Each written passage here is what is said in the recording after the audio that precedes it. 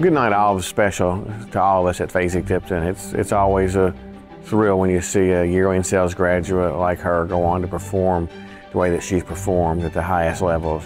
You know, I think that she kind of epitomizes everything you're looking for in a racehorse. She's got brilliance, she's got pedigree, she's got conformation, she's the complete package. So Fasig October has been a really good sale to our team. We found a lot of really nice horses there, but this filly's pedigree really stood out. And when I saw her, she was just very athletic, bred by Stone Street, one of the best breeders in the country.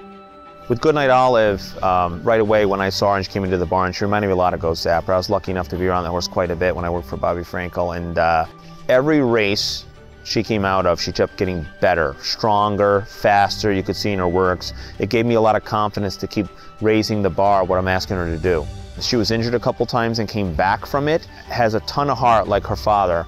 She was brilliantly fast from when she was 2 till she's 5, and she's really never let us down. Obviously her Breeders' Cup is a memory that, you know, we'll always have.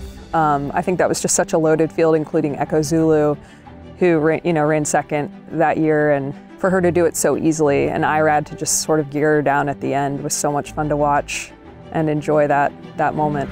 Goodnight Olive, 6 in a row and a Breeders' Cup champion. Goodnight Olive is very similarly made to her sire, Ghost Zapper. She's very deep through her middle.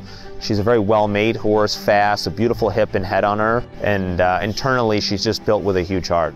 She's taken every track with her, wherever I train her or race her, and she's really one of the best dirt fillies I've trained. I think what made her a great racehorse is definitely her demeanor. She is very calm, won't turn a hair in the paddock, all business until she's not. You know, she knows exactly where the wire is and what her job is.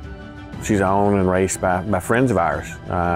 You know, Jay Hanley, Team Hanley, and Steve Lehman and the First Row Partners. So it's been really enjoyable to watch the connections and to kind of share the success with them. The ownership group has thoroughly enjoyed the ride that she's taken us on. They really realize how special she is. They're enjoying it, they're soaking up the moment. And I think getting to watch her go through one final race, the Breeders' Cup, and knowing that she's going to sell at Night of the Stars afterwards, just enjoy the weekend and, you know, try to take it all in one last time. She's in full work, but a nice spacing into the Breeders' Cup, and I'm just hoping she goes out a winner.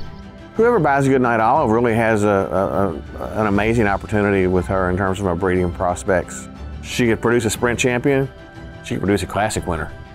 The sky's the limit, and the opportunities are endless in terms of who you could breed her to and what you might be able to produce.